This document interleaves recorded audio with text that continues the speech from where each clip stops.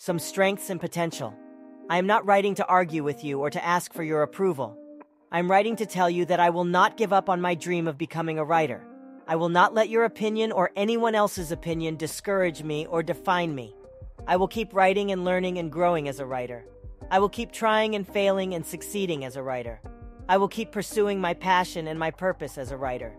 Maybe someday you will read one of my stories again and change your mind about me.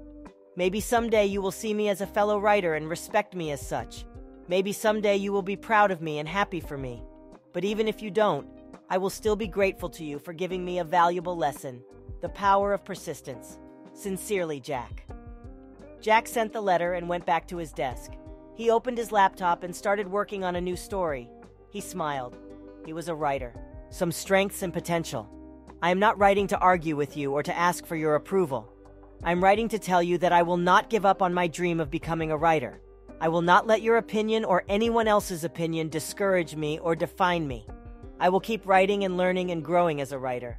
I will keep trying and failing and succeeding as a writer. I will keep pursuing my passion and my purpose as a writer.